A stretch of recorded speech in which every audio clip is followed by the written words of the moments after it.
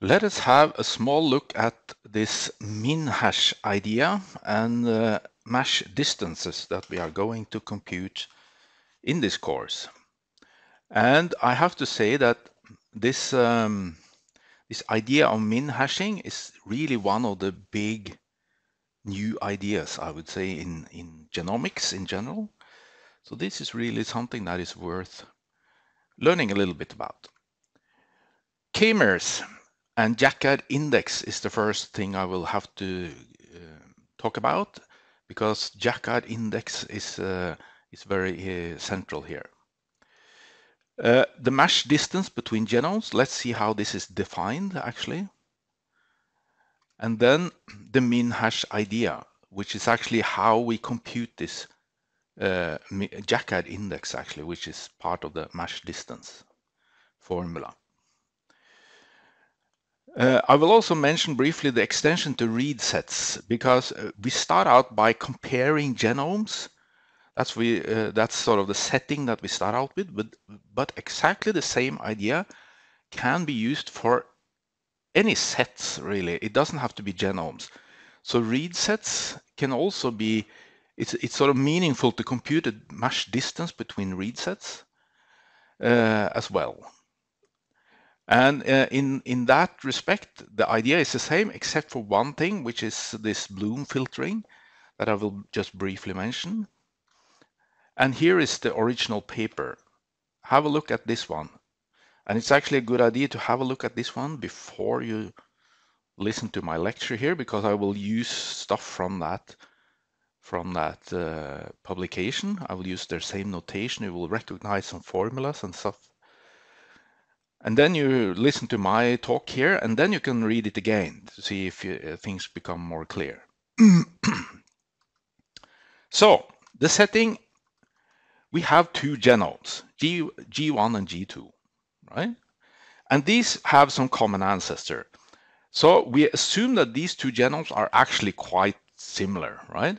And I can say that right away, that this mesh distance is actually only meaningful to compare rather similar genomes. If the genomes are very, very different from each other, you can still compute a mesh distance, but it will be very unreliable and not very useful. So this is for comparing closely related genomes, you could say, but yeah, at least fairly close, right? We also assume here now that both the genomes are of the same size. And this is not really a requirement. You can see my footnote here. They can easily be of different size. The only reason we have a common n here now is to make things simpler in the formulas and so on. And since I already said that these two genomes should be rather similar, it also implies that they have rather same size, right? So this is not a very harsh restriction, you could say, right? So we can imagine this is how they are related, right? Two genomes, and they have some common ancestor fairly recently then, right? So they haven't diverged a lot. From each of these genomes, we now collect k-mers, right? Of length k, which is actually unnecessary to say, right? Because it lies in the phrase k-mers that they are of length k. So we now, and this we have done, right? We have done this in, if you go back to module 3, we collected k-mers from genomes using the jellyfish software. So we can now easily collect k-mers from both these genomes. And I also mentioned this one because this is something you see in the paper. The alphabet is denoted capital sigma here, and in our case, it's DNA alphabet. But it could have been amino acids as well, and then the size of the alphabet, which is this, right? The absolute value of sigma, that's 4, right? Because it's 4 letters. So I only mention this because this is something you see in the paper, right? And here is a quote from the paper. For nucleotide sequences, MASH uses canonical k-mers by default to allow strand neutral comparisons, right? So remember this. And we know what canonical k-mers are, right? Go back to module 3 if you don't remember.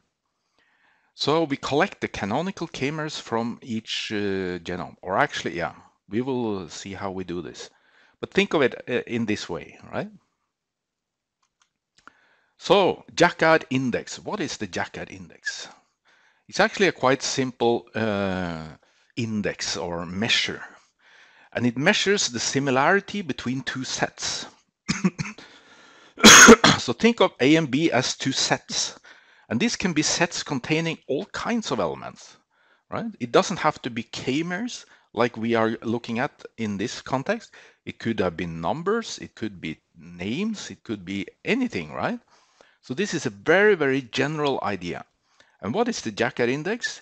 It is the size of the intersection, right? This is the intersection, and this absolute values indicate the size of this set divided by the size of the union. So what does a Jacquard index sort of measure? Here I have one set A, right? Indicated as a ellipsis here. And then if the set B is similar over here, we see they have an intersection here. This is the intersection, right? They overlap. Some elements of A are also elements of B. But rather, many elements in A are unique to A, and also many elements in B are unique to B, but they have something in common here. And this means, this the numerator here, the size of the intersection, that's the area here, right? The intersection area. While this union is the total area if you have both the yellow and the blue here. So that's a much bigger area, right? So here we can see that the Jacquard index is like 0.1 because this area here is like 10% of the total area. Over here we have the same set or some other sets that I call A and B, and this time they overlap a lot, right? So here the intersection is quite big and the union is actually smaller, right? And this means the Jacquard index is now much bigger because now the numerator here is quite big and almost as big as the denominator, right? And you can see that if the Jacquard index is 0, it means the sets are not overlapping at all. There is no intersection and they are completely unique sets. On the other end of the scale, if the Jacquard index is 1, it means the intersection is actually the same as the union and the two sets are identical to each other. So the bigger Jacquard index, the more similar the sets are. We can now think of k-mers, the set of k-mers as these sets, right? We have collected number of k-mers from one genome, a number of k-mers from the other genome, and then we can compute the Jacquard index based on how many k-mers they have in common. So collect all the distinct canonical k-mers from both genomes, and we assume this is n, right? Because if k is large, and this is also something we saw in module 3, if you have a rather long k-mer, it's very unlikely that you see it twice in at least in a random genome. In a biological genome, there are some k-mers who will be seen twice, but they are not very many, right? They are the repeated regions, and they span just a smallish part of the genome. So this is almost always true, right? If you have a genome of size n, then you have approximately n unique k-mers, given that k is a little bit large, right? And then W indicates the number of k-mers that are common between these two genomes.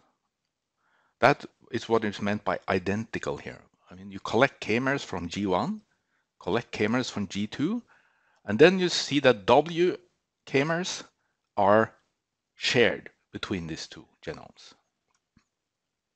The total number of k-mers is this one, 2n minus W, because you count all the n k-mers in the one set plus all the n k-mers in the other set, that's 2n, And then you have counted the intersection twice, right? So you have to subtract 1 times the intersection to get that also once. That's the size of the union. So actually the Jaccard index is this, right? The size of the intersection, W, divided by the size of the union here, 2n minus W. Remember this formula here. We will use it in 2 slides. And also, this is something we could have done by using jellyfish, like we did in module 3. We could have collected all the k-mers from one genome, all the k-mers from the other, and start comparing them, right? So in theory, we know how to do this, compute the Jaccard index between 2 genomes. Mesh distance. What is mesh distance?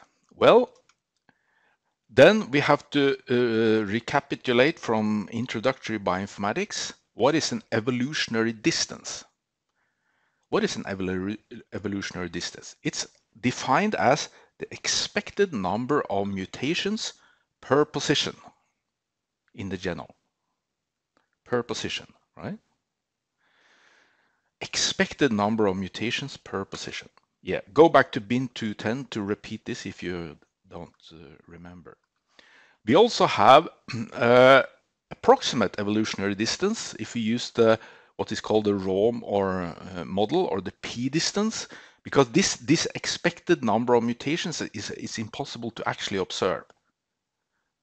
This is impossible to observe, but this is sort of what we try to compute, right? What we actually observe is the number of differences. So, so the raw estimate you can see of this true evolutionary distance is this P distance that we also call it. Expected number of differences per position. And notice the number of mutations and number of distances is not the same, because you can have mutated back and forth several times. Right? The same difference can have been changed over and over again. So the number of mutations is always bigger than the number of differences that we now observe.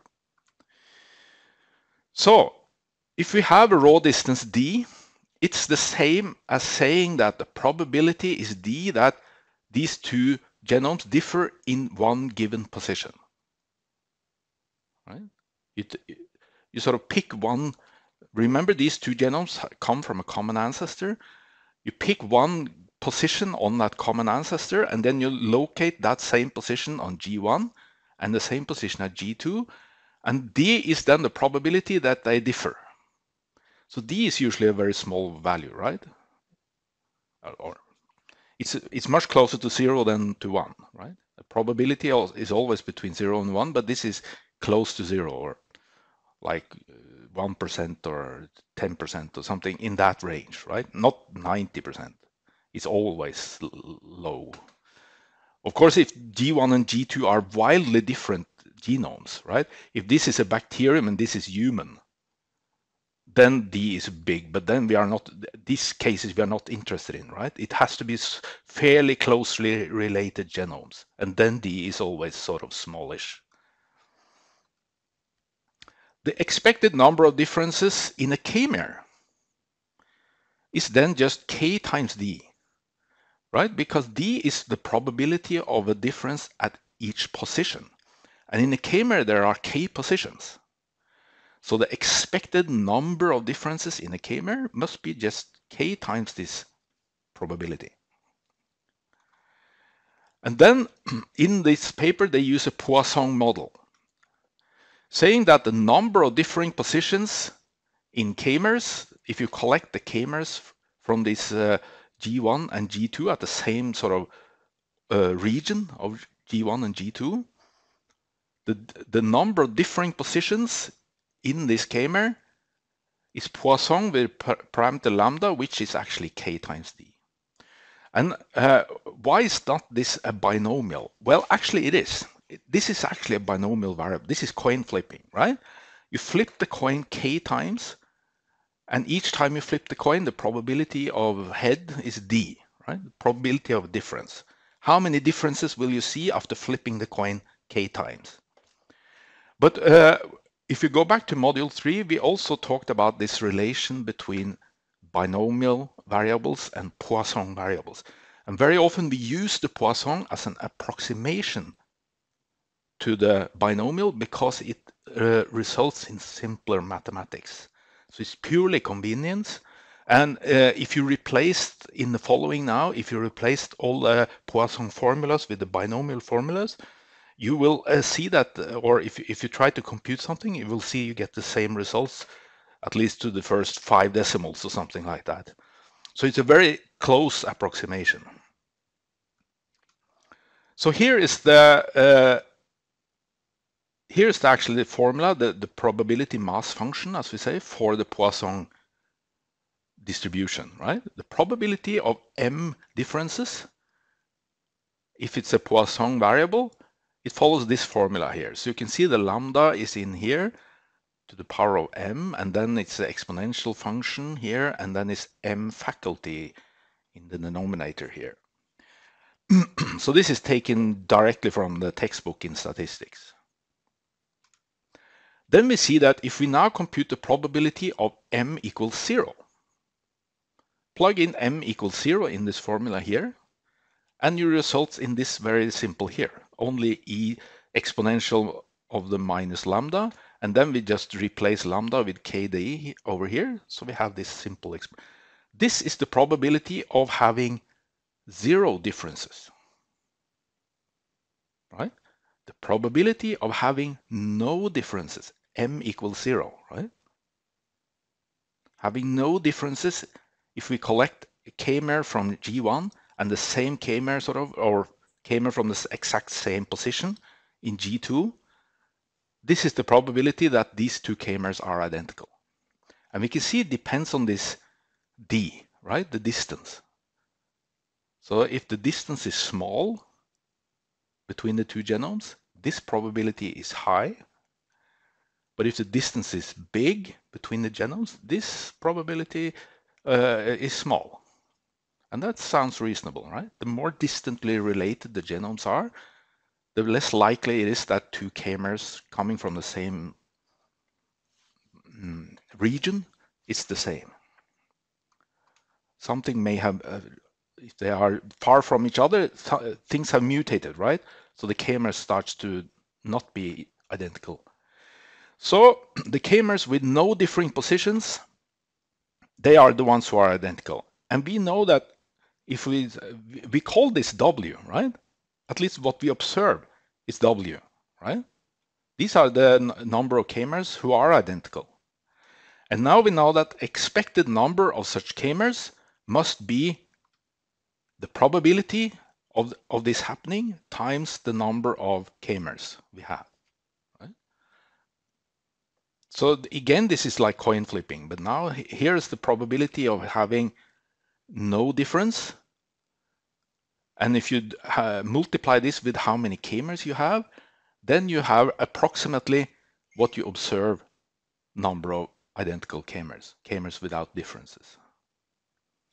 So notice there is an approximation here because this expected value is never exactly what you observe, right?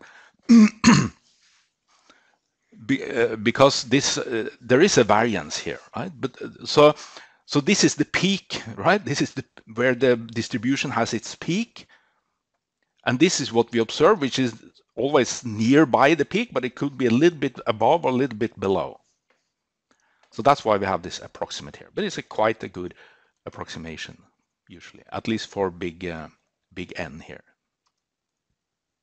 And then we can just rearrange this a little bit to get this one. We just divide by n on both sides. You can see that. So the reason I do that is that this exact formula is what you find in the paper. So remember this one as well. And now we combine from the previous two slides. We have the formula for the Jaccard index 2 slides ago and the formula from the previous slide here. And now we just solve for D. What you actually do is you solve this one for W first. So you get an expression for W expressed as depending on J and N, right? And then you just plug that in for W here and solve for D. And then you get this formula here. And again, notice there is an approximate here because of the approximate here. So the evolutionary distance between the two genomes can be described in here like this, depending on the K, which is the size of the K-mers, and the Jacquard index. Can you see that? But no W. W is no longer in here. And now the MASH distance is defined as actually this right-hand side here. This is the MASH distance. And we can see that it's an approximate to the evolutionary distance, right? But it's not exactly the same thing. But this is an approximate to the raw evolutionary distance. So why do we want a formula like this? Why would we get rid of this W, for instance? We need now to compute this Jacquard index, right? Because that's part of the formula here. This one is we know, right? That's the size of our K-mers. But this Jacquard index we don't know. Wouldn't it be have been easier to compute this W? Well, in a sense, it's easier, but now we turn our sort of attention to speed. How can we compute this MASH distance in the fastest possible way? And this is really where this idea is shining, I would say. The min hash idea. And this is an idea that comes from actually from one of the internet search engines that is, which is no longer with us, I think, but it was once before Google stole the whole market. This was one of the search engines that spawned this idea here. So the idea is to not compare all the K-mers from G1 to all the K-mers of G2. Because that's what we need to do to compute this W, right? We need to first collect all the K-mers from one genome, collect all the K-mers from the second genome, and then start to compare every pair of them. And this is horrible, right? If you have a million K-mers from the first one and a million from the second one, then you have a million times million comparisons. And this will take a long time to do even on a fast computer. The point is that the Jacquard index can be estimated very well by looking at subsets of K-mers. We don't need to compare all K-mers in order to compute this Jacquard index. And the question is which subsets to look at. And this is perhaps not obvious at once, but it's not very difficult to sort of get this idea once you see it. Should we sample at random from both genomes? No, this turns out to be really a silly idea to do. And I think I will try to demonstrate it shortly, why this doesn't work at all. It works only if the random sample is almost the size of the two genomes. And then you haven't really, if you have a subset which is almost as big as the set itself, then no time has been saved, right? The much better idea goes like this. Sort all the K-mers, for instance, alphabetically. Sort them alphabetically, and then only compare the S first K-mers from both genomes. So you sort all the K-mers in both genomes first, and then you compare only the S, the subset of size S, right? The S first K-mers from both genomes. And if these two genomes are very similar to each other, the first K-mers after sorting will also be very similar to each other. Imagine the two genomes are identical. Then, of course, the K-mers you have after sorting in one genome is exactly the same K-mers you have as sorting in the second genome. The sorting of all the K-mers, however, is sort of slow. So there is still some way to optimize this.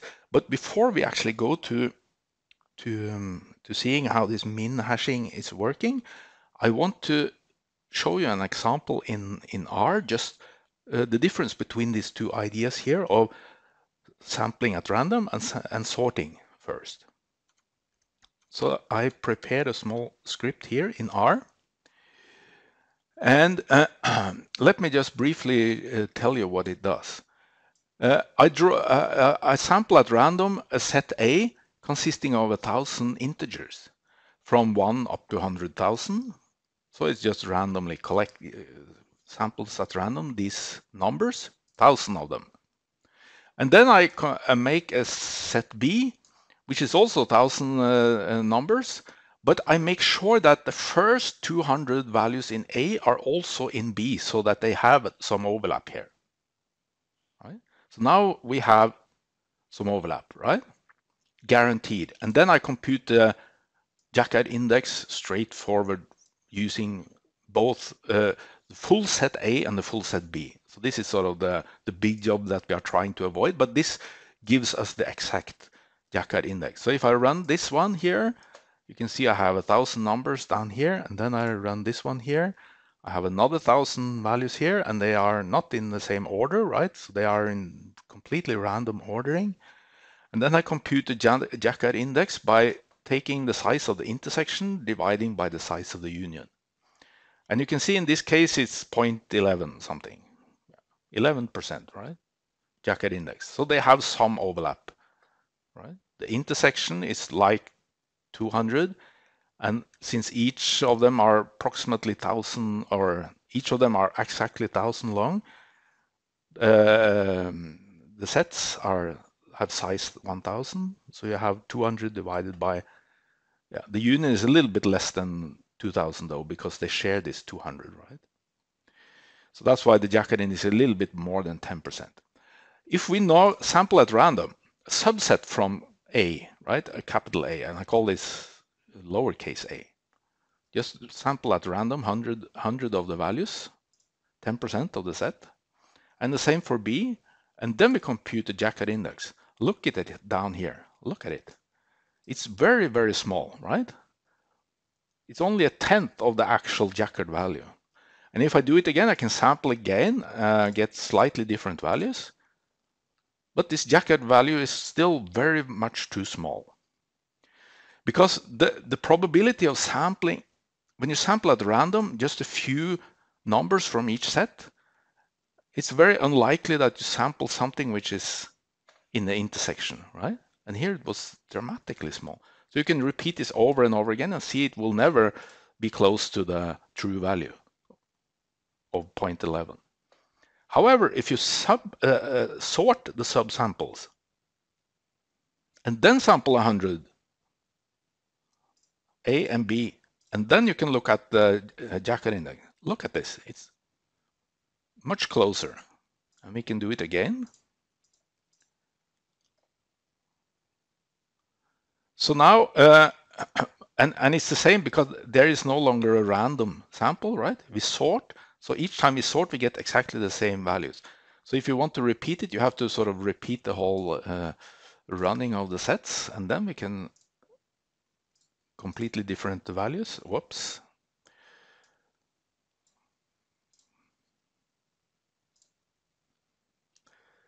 Sort A, sort B, and then the intersection here. Yeah, so now it was a little bit less than 0.11, but it's around that value, right?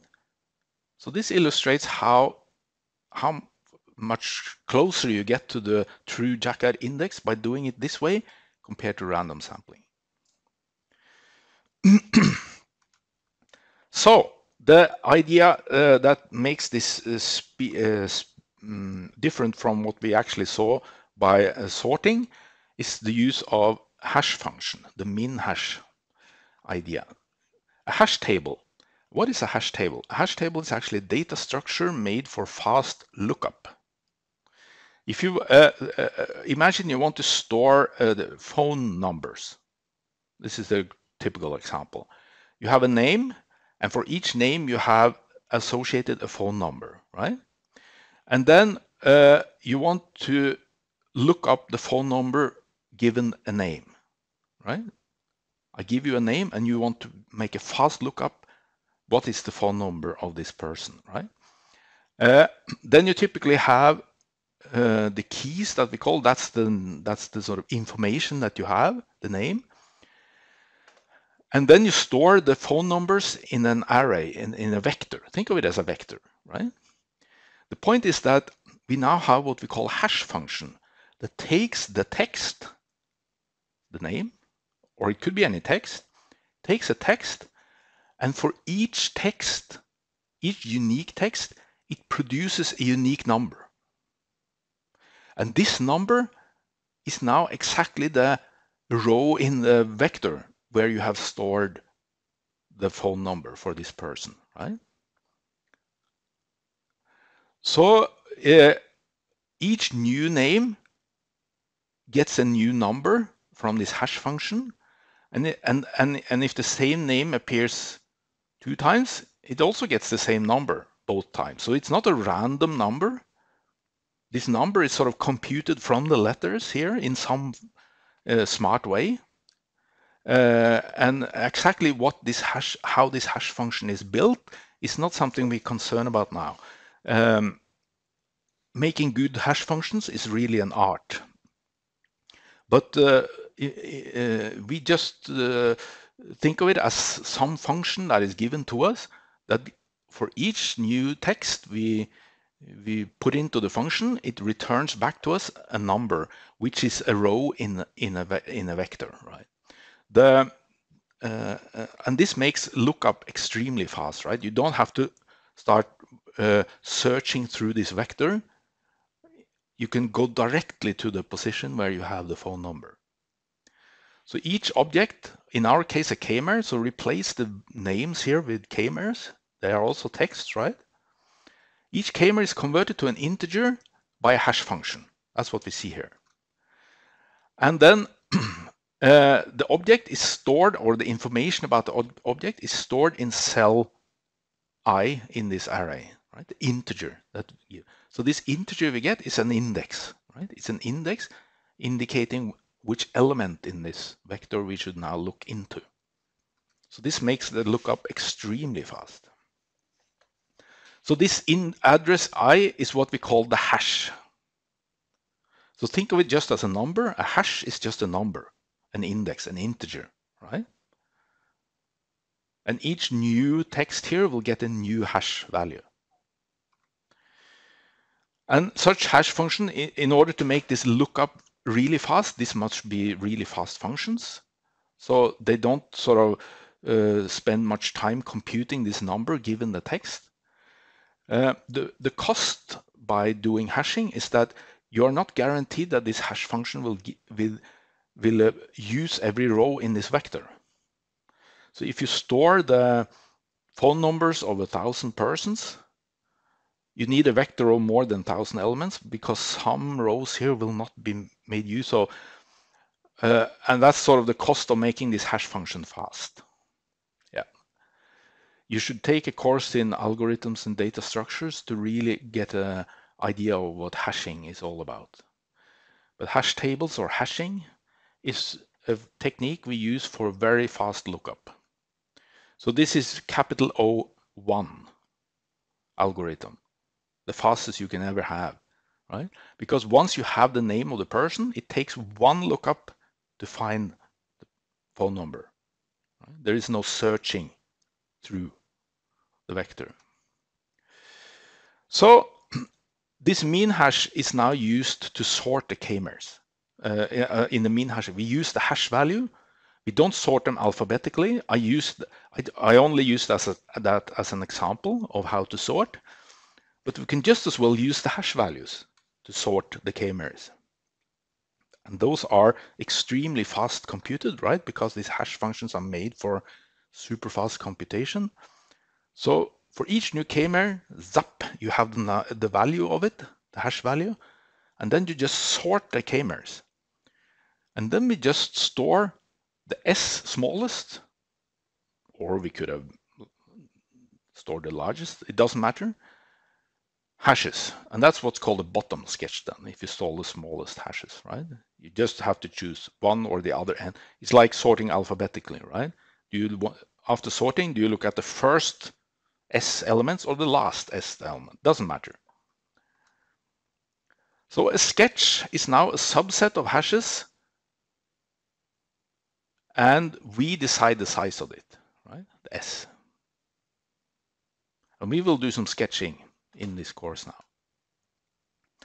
And then they say here in the paper that for a sketch of size S and a genome size N, a bottom sketch can be efficiently computed in capital O n log S time by maintaining a sorted list of size S and updating the current sketch. So actually when you start collecting the k-mers, right? The first, let's say we have set S equal to 1000. You want to store the 1000 smallest hashes. Okay, then the first 1000 k-mers will all be stored in our sketch initially, right? But then as you start to look at the 1001st, 1002nd, 1003rd, and so on, you just replace, if the new hashes are smaller than the biggest of the 1000 already stored hashes, then you just replace that, right? So that the 1000 smallest hashes are found. So you just have to go through all the n k-mers and then a little bit more than that. And it also says that the further you come into the set, you can imagine you start by the first 1000 k-mers. Okay, so all of them will be stored in a hash. But then once you have collected like 1,000,000 k-mers, you have probably found almost all the smallest ones, right? So only a few of the last ones will replace some of the already found ones. So actually, it turns out that this is almost linear in this capital O of n, nearly linear. You can plot and see that this term here doesn't contribute with almost anything. So it takes the time it takes grows linearly by the size of the genome, or the two genomes then. So if you double the size of the genomes, this double the time it takes. And that's much faster, right? Compared to if you start to compare all the k-mers to each other, then it's capital O of n squared, right? This is capital O of n. Super much faster. So here's a drawing from the paper. So here you can imagine we have the blue and the red genome, right? We collect the k-mers and then we run them through this hash function. And here is the set of hashes from the blue genome. And here is the set of hashes from the red genome. And then from the blue genome, we collect the 5 smallest hashes. These are the filled dots here. And from the red genome B, we also collect the 5 smallest hashes, which are filled dots here. And then once we have all the smallest hashes here and all the smallest hashes here, we start to compute the 5 smallest hashes among these 2 sets of hashes. And those are the 5 with crosses on, right? Crosses on here. So the 5, so this is in the middle here, the 5 smallest values if you collect all these and all these. And then you will see that this 82 is member of both, right? Sides. And that's the one you see here. It's in the intersection, right? The hash 82 is here. And then we can, from this picture here now, infer that the Jaccard index here is 0.20, 0.20, because there are 5 hashes. That's sort of the union, right? And the intersection is 1 out of 5, 0.2. So 1 out of the 5 with crosses is in the intersection. And you can see that if we had collected all the k-mers, it is actually Of course, this drawing is made sort of perfect. So if you collected all the k-mers in the intersection here, you will see that this is also 1 out of these 5, right? So this is how the is approximated. So a few words about sketching read sets in the end, because up to now we looked at genomes, right? But this idea can also be used for directly from the read sets. You don't need to assemble the genomes, because the k-mers we get from the genomes should be the same k-mers you get from the reads. Can you see that? Only you see the k-mers over and over again in the reads, but they are the same k-mers.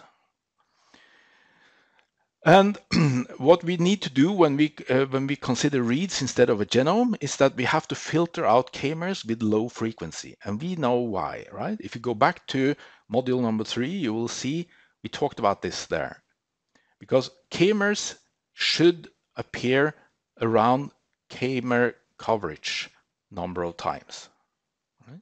If you k-mer coverage of, let's say, 50, then k-mers that occur only once or twice, they are probably error-prone k-mers. They have some sequencing error in them. And these k-mers we should, of course, not collect. We don't want to collect the k-mers with errors in them. So that's why we filter out k-mers with a low frequency. And this only applies to read sets, because when you look at genomes, right, assembled genomes, then all k-mers will have low frequency. Think of that. So you can't use this for genomes, because then you throw away everything.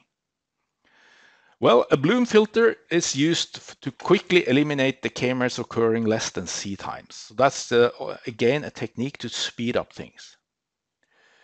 And this limit C is set by the user, and by default is 1, so you don't really throw away anything. And this is fine when you look at genomes, as I said, then you have to use this value 1. Otherwise, you end up with almost nothing.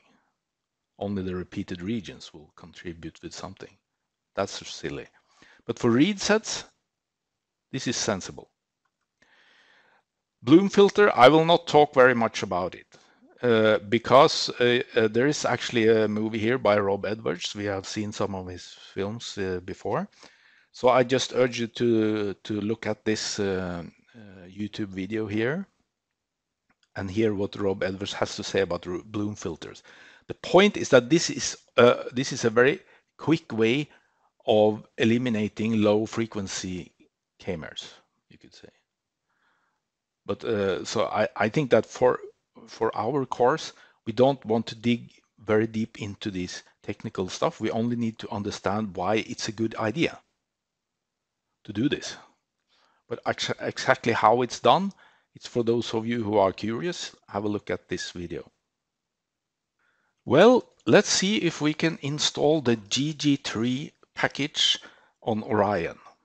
And that turns out to be quite a hassle these days, because the 404 version of R that we have been using throughout this course, the GG3 package no longer installs properly on that version. It did in 2 months ago, but during this fall they have updated the package on Bioconductor in such a way that it doesn't install properly on this older version of R. You have to use the newest version of R, it turns out. And this is actually a bug, I would say, from the producers of this R package. But this is what we have to live with when trying to use this package. We will still try to use it. Then why don't we just migrate to 4.1.0 version? Yeah, that would be the sensible thing to do, right? But there is another problem, namely that the RStudio version that we are running on Orion these days is not really compatible with this version of R. When you start plotting with this version of R in the current version of RStudio that we have on Orion, it doesn't really work. It will not show you the plots. Yeah, there is something strange there. I have told the IT people, and it might be that we get a new version of RStudio now, And then everything I tell you here is almost everything is no longer valid. Then we just start using the newest version of R and everything is fine, right?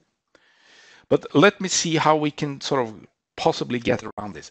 So what I need to do now, I have logged in here and I start now the newest version of R, 4.1.0. Click on this button. So you start RStudio with the newest version of R. Yeah, and it terminates here. So up to here, it should be sort of fine. Then I would go to my packages tab here and update my packages, because now the packages here have been installed for our version 4.04. Now I want to update them so that they are working for 4.1.0. And yeah, only some needed updating here. I select them all and I install updates. So this should be sort of straightforward. The number of packages you need to update will vary a little bit perhaps. But this should be straightforward, right? It will take some time though. So I might skip that here now. Okay, so here I have everything installed. And notice this warning message here. This is exactly the problem I told you about. Our graphics engine version 14 is not supported by this version of RStudio. So let's hope we get a newer version of RStudio and then we can actually stop here and or then we can continue using this R version. But the next thing I want to do now is to just restart R. Quit session and start a new one. I find this is a good idea to do quite frequently, especially after you have updated or installed R packages and stuff. Restart R like that. Now we should install the GG3 package, and then we have to go to the bioconductor. It's not on the crown, so you cannot go in here and use the common way of installing a package. We have to do it in the procedure that you find here at bioconductor. And then I just search for GG3, and I will probably find it here, yes. And then I go down to this gray field here, installation. How do you do it? Well, you copy these 2 lines of code, this one first, and paste it into the console window here. The first one is just installing a small package called BIOS Manager. And again, we have this warning here, right? That RStudio is not compatible with this version of R. Then I go back here and I install this particular package. Copy this code and I go back to my console window again and paste it in here. Install GG3. So let's hope this goes well now. Okay, so this looks fine. I can't see any error messages here at the end. So apparently the GG3 package installed fine. And if I update now my packages tab here, I should see it on my list. If I scroll down, yeah, there it is, GG3. So let me just load it. I just click on here or I type library GG3 to see if it loads. Yeah, it looks fine.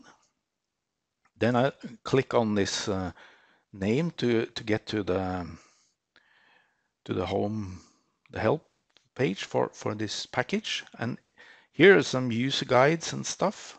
I click on this one to have a look at it. There's usually some examples here that you can, yeah, okay. This was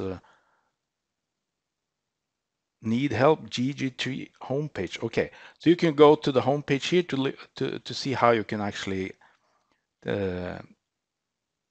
get started. But the problem is now that the RStudio is not compatible with this R version, right? So if we try to plot something here now, it will not appear in the plots window. I have tried, at least this is how it works this week for me.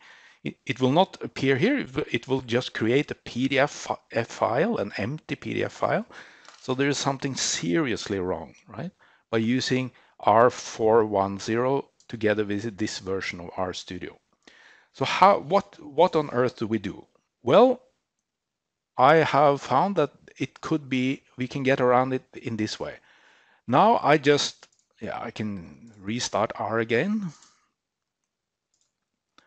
I always try to remember to do that once I install the package. But what I actually need to do is to restart the whole job.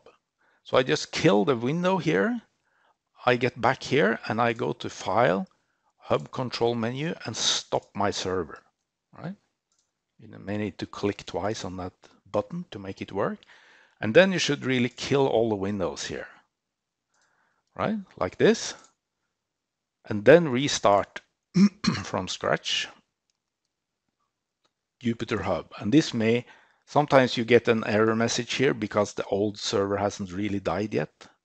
It could be a good idea to just wait a minute or two before you come in here again. And then I start again, a new server, new session. And now I try to start the old 404 version again. I go back to the 404 version, right? Where R is compatible with RStudio. But note this, as soon as the IT people manage to update the RStudio, we may not need that. We can continue using this newest version. But as long as they haven't, they are busy people, right? They don't have time to do it. I have told them, but let's see if this is still doable. Okay, so I installed we installed the GG3 package. I restarted and using our 404 version. Now let's see if we can load this GG3 package here. Library GG3. Well, I got this error. It says that what does it say? Package name says failed. Yeah, there is no package called Patchwork. And also there is a warning that GG3 was installed under a new version of R. Yeah, that's something we must expect, these warnings now, because we now updated all packages to 4.1 version of R, and then we went back to using an older version of R. But the warnings we can ignore, but errors we cannot. So I will have to try to install this Patchwork. What is this? Let's see. If I go here, let's hope it's on CRAN. Install packages on from CRAN. And then we start typing patch. Yeah, there it is. Yeah, that's so good. Let's try to install that one and see if this helps. If it was a bioconductor package, it should have been installed. It's also, it's not a good sign when you need to reinstall a package. I mean, when installing the GG3 package, this should also have been installed as a dependency. Okay, that was a small and quick one. Let's see if this helps.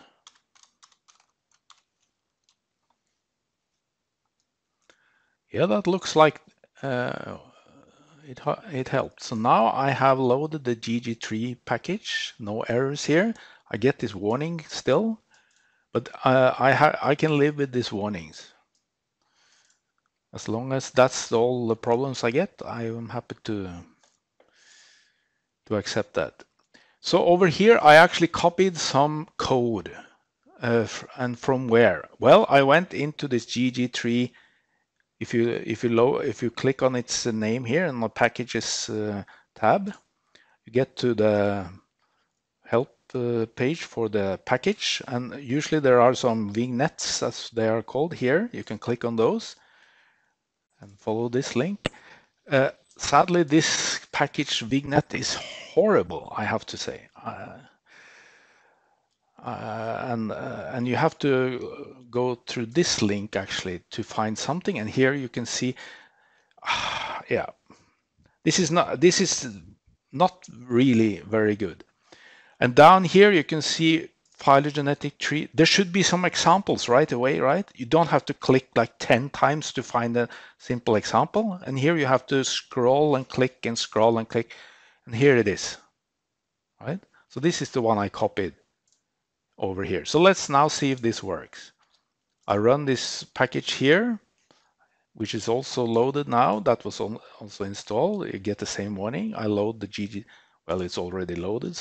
And then I read some tree here. Let's see if this works. Yeah, Newick. That's really name of a file. And then we read the tree from a file. That's an example tree, right? And then we can see if we can plot it. Whoops. Not provided by RCPP.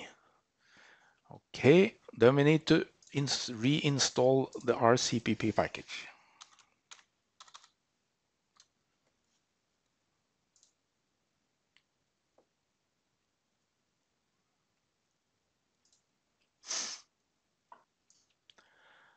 Okay, so I reinstalled the RCPP package and then restarted again after I installed. So let's try this code yet again. Loading the tree EIO package and the GG tree looks fine. Read the tree into R and let's see if we can plot now. Now it looks like we can actually plot a tree. This was not the prettiest tree I've seen, but at least it looks like it works now. So hopefully this was what we needed to make this GG tree package work on an old version of R. It might be that you experience something different and that this can be quite some hassle. So let's hope that we get a new version of RStudio soon. Then we can just use the newest version of R and everything should work fine.